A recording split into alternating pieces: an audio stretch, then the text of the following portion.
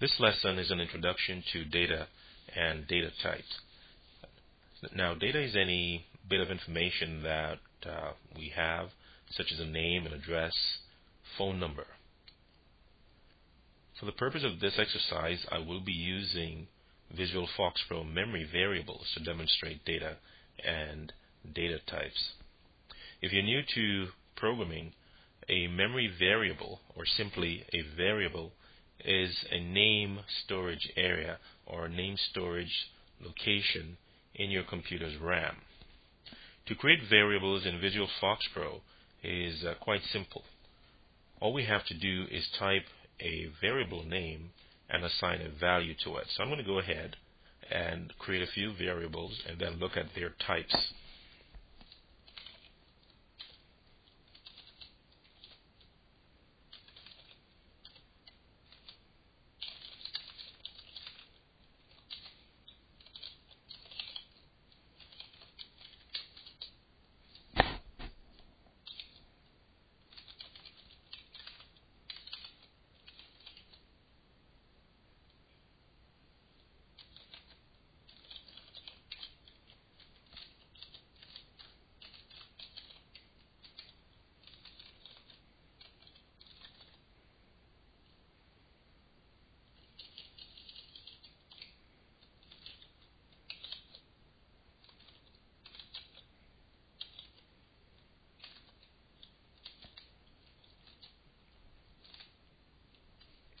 So here I've gone ahead and created 5 memory variables.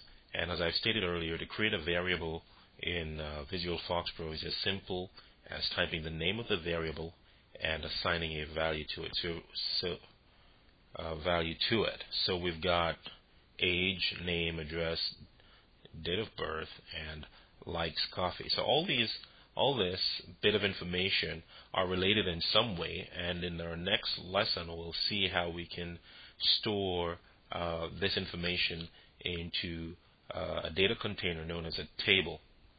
Okay, so let's go ahead and display the contents of memory by using the display memory command. And so this command displays all my memory variables. We see that this column here tells us the type of variable that we've created. You can ignore the pub for now. It simply means that our variable has public scope, and we'll come back to this when we actually start looking at writing code in Visual FoxPro and we want to scope our variables. So we have age, assigned it a literal value of 45, and Visual FoxPro determined that age was a numeric type, a numeric data type, and with that it means that we can do calculations on the age variables such as addition, subtraction, multiplication, division, raised to the power of, or exponentiation. On name and address, Visual FoxPro determined that these two variables were character types. The character type is used in Visual FoxPro to store alphanumeric data. That is data, all the letters on your keyboard, including the special characters and even the numbers themselves, as we see here in the address variable. Note that character data must be enclosed in quotation marks, as you've seen here.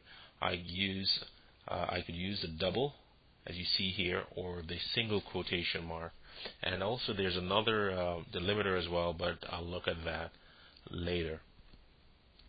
Date of birth is a date type indicated by the letter D here, and Visual FoxPro knows how to handle date types internally, and we'll take a closer look at that as we progress. Likes coffee tells us something about James Cameron, that he likes coffee, and the value here is a logical true, and we represent logical values in Visual FoxPro using a dot value dot. Now there are only two values that can be represented with a logical type, dot t dot or dot f dot, representing false. So right now what I'm going to do is to show you very briefly some of the manipulations that can be done with the various data types. And I consider these to be the standard FoxPro data types: numeric, the character type, the date type, and the logical type. There are variations of the character type. You'll see that there are variations of the numeric type, and there's another date type that we have, which is a date time type, but we'll get into that later on. So these are the fundamental types that we want to focus on right now. So given that age is numeric, I can print its value to the screen. Memory variables are directly accessible, so by printing age, Visual FoxPro will go and fetch the value 45 for me and display that to the Visual FoxPro desktop here. Because it's numeric, I can also multiply it. So if I double the age, asterisk is for multiplication, print age times 2, I get 90 there. I can also do further addition, plus 1 minus 32 divide by 4. Let's see what we get with that concatenation. 83. Okay, so all these are all numeric operations that can be done on the age variable because its data type is numeric. Now, what if I were to attempt to add the address variable to age? Clearly, Visual FoxPro should give me an error because a number is not the same as an alphanumeric or a character type. So let's see what Visual FoxPro does. And here we get the expected error, operator operand type mismatch. And so Visual FoxPro is basically saying you have two different types here that cannot be operated on as is. So we would either need to convert age to a character type, or we would have to convert the address to a character type. And later on, we will look at data conversion. I will not show you that right now. What I want to do next is to add name and address and see if that is allowed. So this is allowed in Visual FoxPro, and what this is referred to in programming circles is a string concatenation.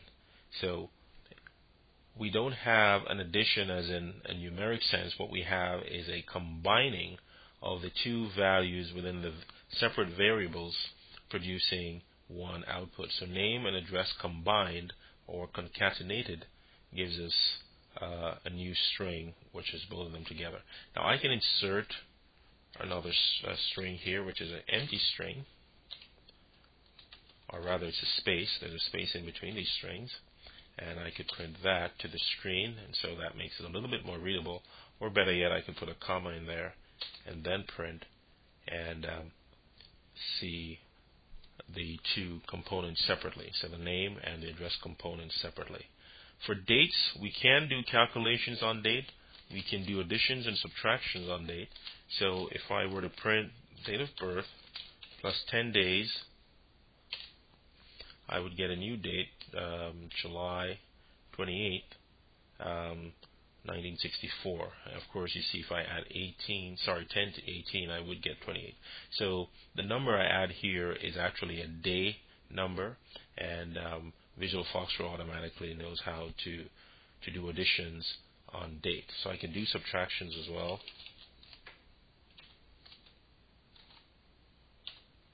And that will take me way back into June. I'm only allowed to do addition and subtractions on date. If I try to multiply, of course Visual FoxPro will tell me data type mismatch. And likewise if I try to divide. Likes coffee tells me that if its value is true, that James likes coffee. If the value is false, then James does not, presumably likes coffee. And we'll see more of logical types. I will only show you that we can do logical evaluations in FoxPro simply by typing an expression such as 5 greater than 4, and that is logically true. So Visual FoxPro will print the logical value true, dot t dot. And likewise, if I say print 4 greater than 5, that's not true, and therefore it will print false. So we've taken a brief look at data and data type. We've looked at logical data, dot t dot.